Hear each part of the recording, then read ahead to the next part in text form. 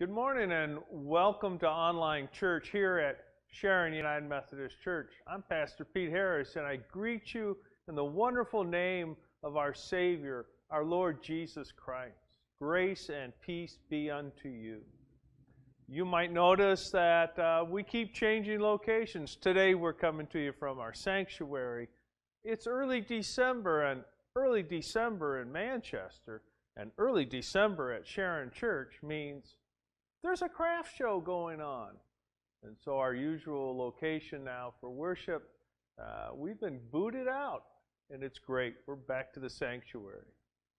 Hey, if you haven't been to our website, look right there, sharonumchurch.org, and there you can find all kinds of information about our ministry and our mission, some of the things that God has us doing. And we would love for you to check it out. Let us know you are interested in something or you saw something there that particularly intrigued you. I think back up here there will be a drop-down menu for our prayer ministry every week. During the week, we have people praying, but especially a small group of dedicated folks who take all of the prayers that are offered up during the week and through our worship time, and they lift them up before the Lord. And we want your prayer to be part of that effort. And so if you'll just submit that prayer request, it comes right to one of our leaders of our prayer ministry, and we'll lift it up. Also, I think over here there will be a place for you to investigate how to give an offering. Offerings help the church. It helps the mission go forward, and we're thankful for everyone who's able to give in a safe, secure way. One of the more exciting things that's happening is this Wednesday, December 8th, we have another food packing event. 10,000 more meals we're going to pack to send down to Haiti. And if you're in the area, we want you to be part of that effort. If you go to the website and maybe you'll see a place where you can, here on this broadcast, you can find a place to direct link. The description's down below. And so we're grateful. If you want to be part of that, come be part of doing good works in the name of the Lord. It'll be a good time. There'll be plenty of folks there. It's a real easy process. It's great for kids as well as for, older people like me. I hope today is a blessed day for you. I'm so grateful we're here in worship together. And now, friends, grab your Bible if you don't have it. Let's go. We're going to enter into worship, and it begins with our call to worship. Shirley Dish, one of our leaders here, she comes and she's reading from the prophet Hosea. A reading from the book of Hosea, chapter 10, verses 12 and 13. Sow righteousness for yourselves, reap the fruits of unfailing love, and break up your unplowed ground, for it is time to seek the Lord, until he comes and showers his righteousness on you. But you have planted wickedness, you have reaped evil, you have eaten the fruits of deception, because you have depended on your own strength and on your many warriors. Thank you, Shirley, for that reading from the prophet Hosea. And now, friends, listen to this wonderful hymn of Advent in this time of preparation. Come, thou long expected Jesus.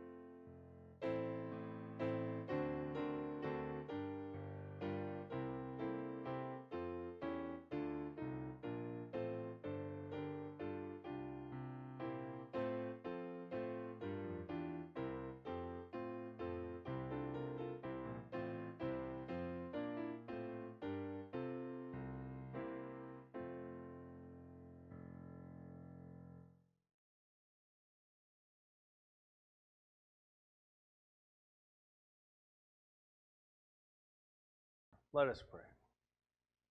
O Lord, in our mouths, reveal among us the light of your presence, that we hold your power and glory.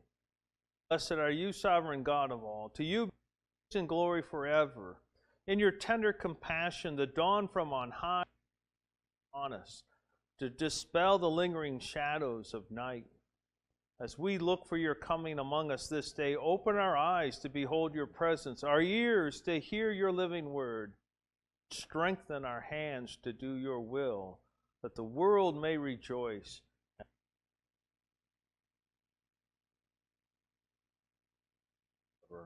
Amen and amen. If you have your Bible, come with me. The first is from John's Gospel. Matthew, Mark, Luke, John, the fourth Gospel. And we're in the 14th chapter.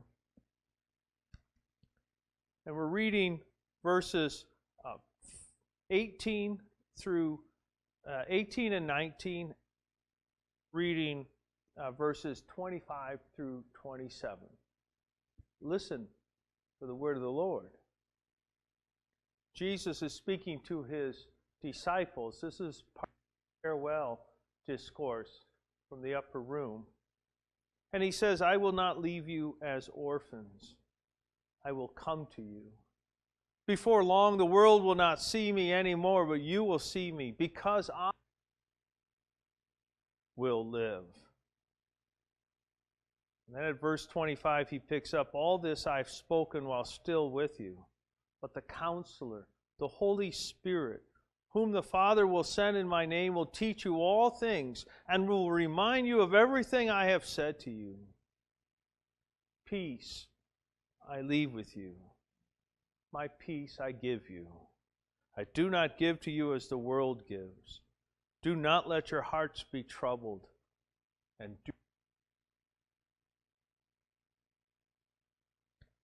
then our second reading comes to us from the last book of the Bible, John's writing, the book of Revelation, the revelation of Jesus Christ that was given to John. We're right near the end, chapter 21. And here's what's written. And then I saw a new heaven and a new earth. First earth had passed away, and there was no longer any sea. I saw the holy city, the new Jerusalem, coming down from heaven from God, prepared as a bride, beautifully dressed for her husband. And I heard a loud voice from the throne saying, now the dwelling is with people, and God will live with them. They will be his people, and God himself will be with them and be their God. He will wipe away every tear from their eyes. There'll be no more death, no more mourning, no more crying, no more pain, for the old order of things has passed away. My brothers and sisters, this is the word of God for the people of God. Thanks be to God. Amen and amen. We find ourselves here at the second Sunday of Advent as we're moving closer and closer to the celebration of Christ's birth. And our series during Advent is kind of summarized with the one word, awake or awaken. Last week we heard about awakening to hope. Today it's a call to awake to peace. And so it was last week I began this series by asking the simple question, what time is it? The calendar, when I look at my calendar, it tells me what's important in my life. In fact, if I look at my calendar, I can actually see what the priorities of my life are all about. The clock, though, the clock tells me that which is urgent. What am I doing today, right now? The clock pushes me from one moment to another, acute moment of need that I have to address. And then back to something else that needs my immediate attention. A calendar tells me of my priorities and what's important. A clock tells me what is urgent. Last week, we took a brief look at part of our reading. I want to hold it up before us again. It's Romans chapter 13, verse 11. Here's how Eugene Peterson, in his translation, The Message, expresses Paul's words. Make sure that you don't get so absorbed and exhausted in taking care of all your day-by-day obligations that you lose track of what time it is and doze off, oblivious to God. The night is about over. Dawn is about to break. Be up and awake to what God is doing. God is putting the finishing touches on the salvation work He began when we first believed. There are times when the day-to-day obligations exhaust my spirit and exhaust my energies. Days when the news is so horrible and tragic, so full of pain and injury, that I just lose track of time. Well, lose track of time as the Bible speaks of it, and we'll get to that. This week, we had the tragic news of a school shooting. Not here, but here in Michigan. Many victims. I'm exhausted. I need Advent. I need a calling back. I need to be awakened once more to the purpose and to the power and to the presence of the living God. Friends, Advent is a time, a season of great awakening. And so last week we looked at how we are called to awake to the hope that is ours in Christ Jesus. And now on this second Sunday of Advent, we're called to awake to peace. Paul writes to the church in Ephesus in the 2nd chapter, "For Christ Himself is our peace. He destroyed the barrier that is between us and God and between us and our neighbor. He came and preached peace," Paul writes, "to those who are far off, and peace to those who are nearby." Christ came to bring peace. But it's peace unlike anything this old world can give or know of what makes for peace, as he said in the gospel reading. For the peace that Christ comes to give is the very assurance of His loving presence. Hostility may continue, violence may still ravage the young and the old alike. Disease, cancer, abuse, mistreatment, persecution, victimizations of so many varieties of this old world. But He comes to give us peace. Do any of these ways of brokenness that we see, that we experience in the world, do any of it that breaks our communities, any of this brokenness we know in our families, even within our own lives, does any of this sever, cut us off from the promise of God, from the claim that God has upon us, from the connection we have with the living God, through His all-encompassing love found in Jesus Christ? Can anything come between us and God's love in Jesus? And Paul says in Romans 8, no, nothing. Advent's a time of waiting. It's an invitation to let the spark of hope and peace be rekindled in our waiting hearts and in our minds, to awaken us again to the grace of our Lord Jesus Christ, like maybe we've never imagined possible, especially in a Sunday following a school shooting. Grace to experience the deeper attachment to God. Love that helps us discover our true selves. That identity that we have in Christ, an identity that's been redeemed. We've been set free by His love. Grace to seek peace for our lives. to receive peace and work for peace in our families, to be reconcilers, to seek peace in our community. In the darkness all about, and even God is at work. He's beginning and continuing. He's birthing and growing. Something's unfolding. There's this engaging story of Jesus. It began long, long ago, and it continues today. And there's a day coming when it will be made complete. It'll be consummated in history. It'll be concluded in that great day of His second appearing. When it comes to time, we live between two advents. There was the first one where He was born of Mary. He was given the name Emmanuel. And the second of His return with angels at His command. At the first coming, few notice. At His second, all peoples, all of creation herself will notice. He came as the Prince of Peace, and then He'll come as the King of Glory. Max Lucado, writing in one of his books, says, what will happen next, and what we hope for, what God has promised, a new heaven, a new earth, justice reigns. The dwelling of God is with all people. See, God has moved from heaven right into the neighborhood. God making His home right here with men and women. He is their God. He'll wipe away every tear from their eyes. Death gone forever.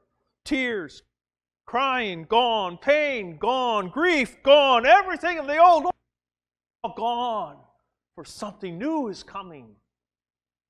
The old order of things gone. One commentator writes of these old order things. We can find them listed throughout John's Revelation.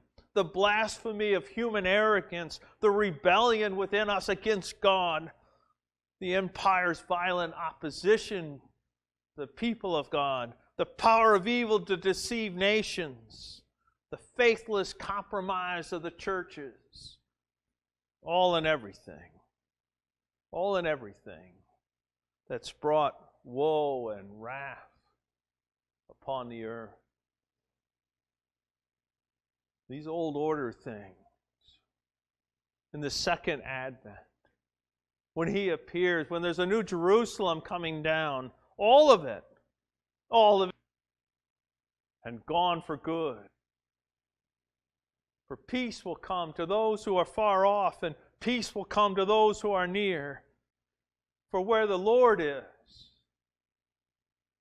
there is peace. Present to the Lord's presence, we know, we acknowledge, we experience His compassion and His mercy, His joy, and His love.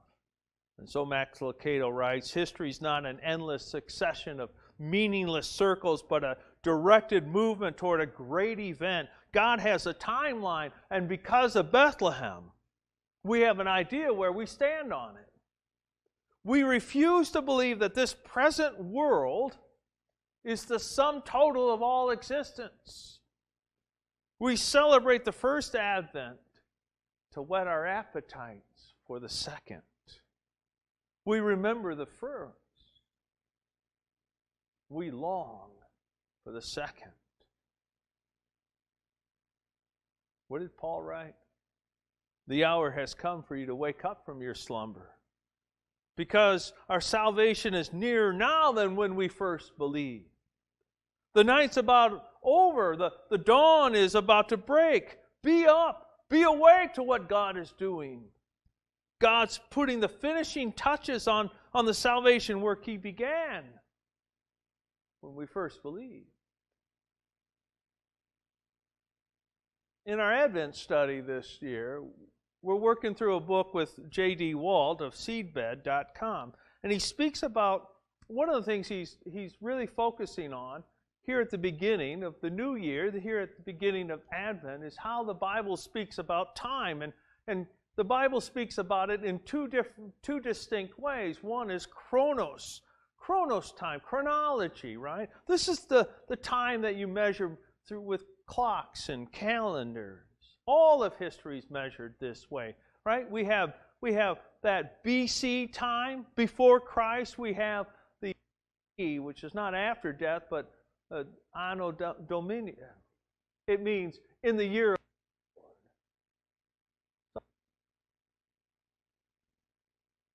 of time. It measures the first advent through the words of prophets, through angelic pronouncements, through Mary's song. There's a second kind of time, though, that the Bible speaks of, and this is kairos. Kairos. The word means when the time is right, when it's most opportune. Kairos time is the moments when God breaks in. And so Paul, writing in Galatians 4, speaks of this kairos time, when the time had fully come, when the time was most opportune, when the time was right. God sent His Son, born of a woman, born under the law, to redeem those under the law. When the time had fully come, God sent His Son, yes, born of Mary, the same who suffered under Pontius Pilate, the same who was crucified, died, and buried. On the third day, chronos time, we're measuring it 3 days later. What happened? Kairos time, He rose from the dead. Within kairos time, God acts. The first advent. In the middle of all time, today, God is acting. And in the second advent, He brings to completion, full completion, the kairos time. So let me offer an illustration. I brought some props with me today. We talk about kairos time. This is how we measure it. But in fact, the Bible speaks of this as, well, Paul says, this is the evil age. I got a note here. I got to look at my note real quick, right? And so, grace and peace to you, he writes to the church in Galatia. Grace and peace to you. But then he goes on to say, this is grace and peace to you from God our Father and the Lord Jesus Christ, who gave Himself for our sins to rescue us from the present age. See, in the Bible, this present age is evil. It's evil. It's filled with all of the ways in which this old world thinks it knows something about peace, and yet knows nothing. It's unable to give it. Think about it. I don't know about you, but this week, this evil age seemed to rear up, and it's not just the school shooting in Oxford, Michigan. I had a conversation with a 28-year-old young lady, single mom, 3-year-old. Her 3-year-old has special needs, and she's wondering who can help her. And what she's longing for is peace. Peace that passes all human understanding. That peace that comes and says it's a difficult day, this is hard, and it'll be okay. That peace that answers deep questions. Am I mom enough for my kid? I think of a father that I spoke with this week who finally admitted he's been struggling with depression because it's hard. He's got a teenager and he's got young ones and he's a single dad and it's hard. And he wonders who will help him. And he wonders if he has enough strength. And he wonders about school shootings when his own son is off to school. He sees the evil of media and the news and wonders what kind of world it is for his children. And he longs for peace. This old evil age It's marked by Chronos time. But I want to talk about something else. There's another time, right? We're talking about this Kairos time, and in Revelation, it's the coming of the kingdom, right? We have this old evil world, and then we have this new thing that God is doing. He's breaking in. J.D. Wall talks about these two times coming together. It began long ago, if I can do this without... And God broke in. God broke in. And God broke into the world in a very special way through the life, death, and resurrection of Jesus Christ. And that's where we find ourselves. Here in the middle. We are living in the middle of this. Jesus has died and Jesus has risen from the dead. And He comes to offer us peace. For He comes to offer us His very loving presence. In the middle of these two circles is where we live. Oh, this old world in a way, and this new world is coming, but it's not yet here. We live between the two advents. And we live in this middle time. This time when we need peace. And the way we find it, we find it in Jesus. Peace I give to you. My peace, He says. It's not how the world gives peace. It's because this old world doesn't know about peace. Oh, it knows about the problems of a world without peace. It's Jesus who comes to give us peace.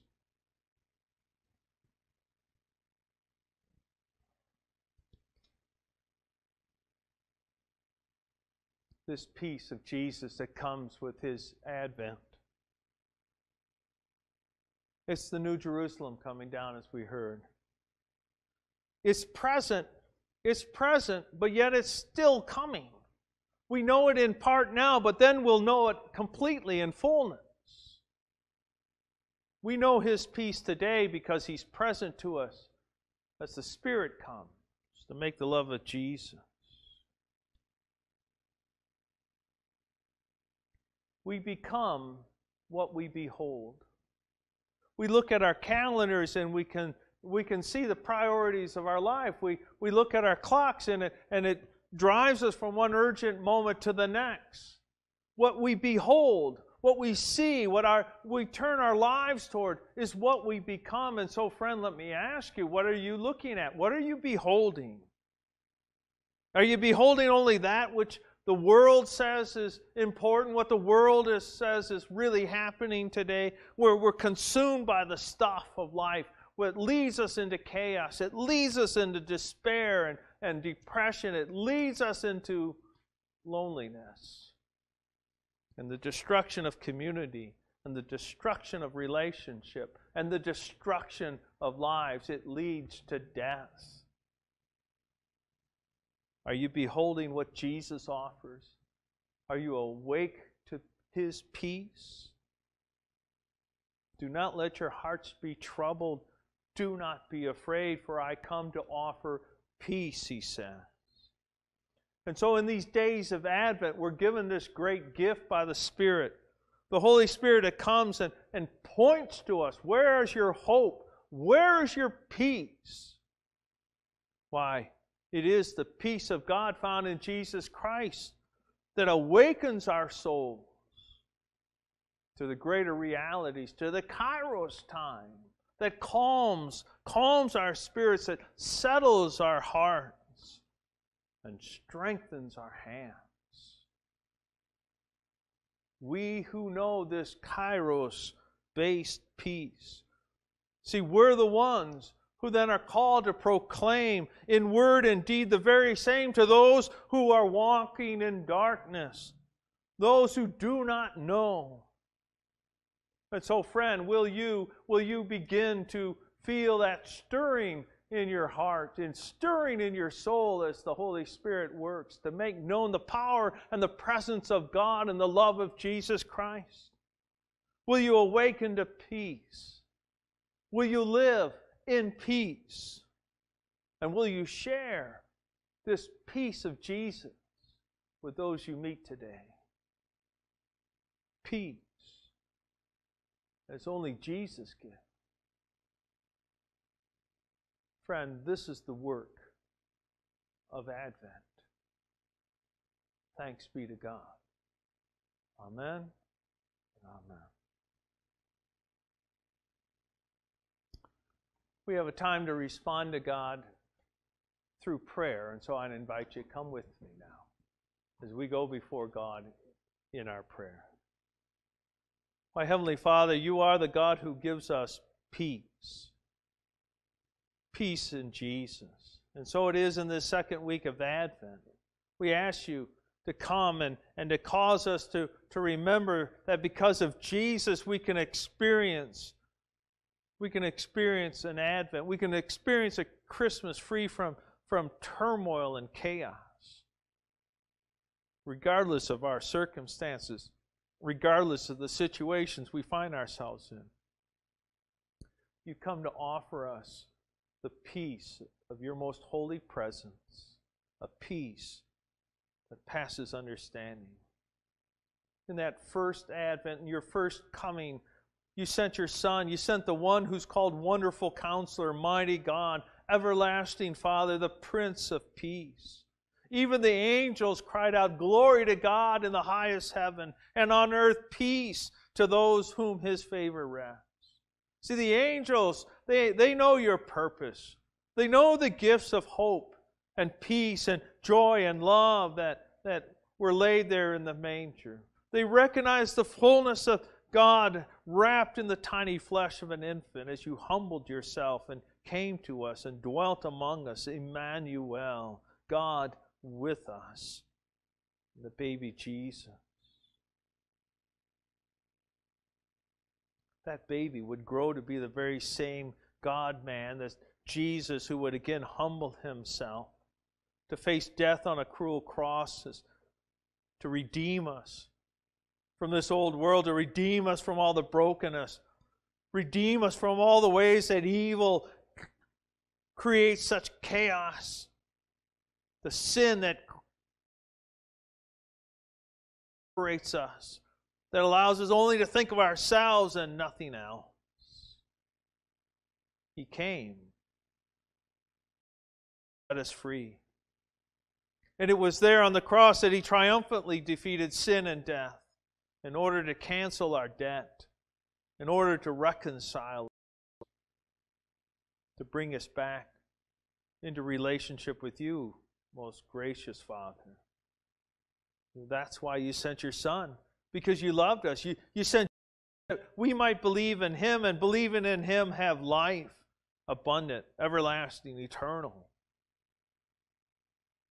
That first Advent, first Christmas gift, it remains the only gift worth truly having. He ascended into heaven and sits there at the right hand of God the Father Almighty, from whence He shall come to judge the quick and the dead. And so we look forward to the second Advent, the second coming, the day when He's exalted above all names, where every knee in heaven and earth and under the earth must bow to the name of Jesus. We know this when He walked upon the earth, that the winds and the waves obeyed Him, and so it will be in the end that all creation will obey, for He rules and reigns as King over all. No situation, no circumstance we find ourselves is a match for this most holy King, the one who comes to make all things new. Lord, we are living in days of this old evil world, this old evil age, as Paul talked about it. And we long for the age to come. Lord, we're living in the middle of it. And we're at the beginning of the end, or in the middle of the beginning of the end, when this old world will pass away and that which you want to come in completion in the fullness of time, when you want to establish your kingdom everywhere and at all times, when that new Jerusalem comes. We long for that, Lord. What we long for is your presence. For we know that where you are, And you invite us to be in your presence.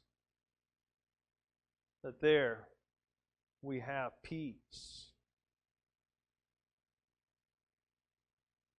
So, Lord, we pray that you would help us.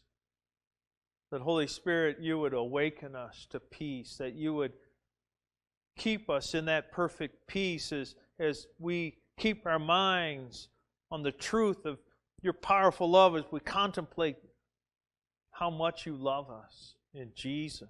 We thank you for your mighty and sovereign hand. And so help us to trust fully in you, to rest in the peace that you offer. Lord, there are many who grieve because of loss of life, loved ones who've gone on. There's a community in Oxford that's broken by violence, unspeakable violence. There are people, Lord, locked up in prisons like Paul Whelan and Trevor Reed, missionaries in Haiti being held by captors of all kinds, places in the world that are beset by disease and COVID, and becomes exhausting, Lord, if all we have is our own resources. And so, Lord, for each of these, and for those who today are struggling with illness or cancer, the places, Lord, that we need you to be peacefully present, we offer up through our prayers. Lord, be present and bring your peace.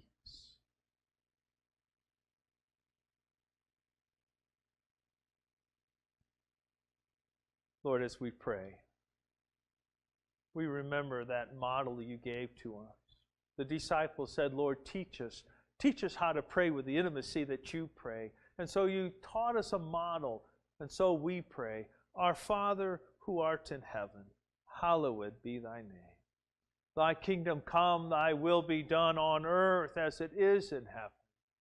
Give us this day our daily bread, and forgive us our trespasses as we forgive those who trespass against us.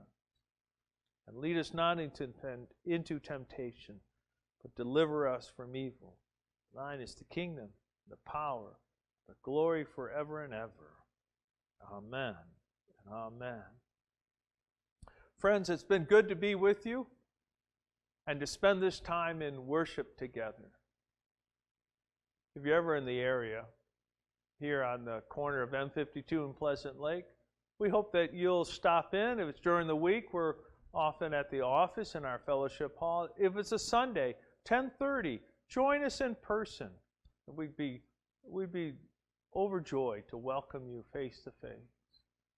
We're so thankful that God is present to us. And in His presence, we know the peace of Jesus. May the love of our Heavenly Father, may the peace of Jesus Christ and the fellowship of the Holy Spirit be with you today and forever. Amen and amen.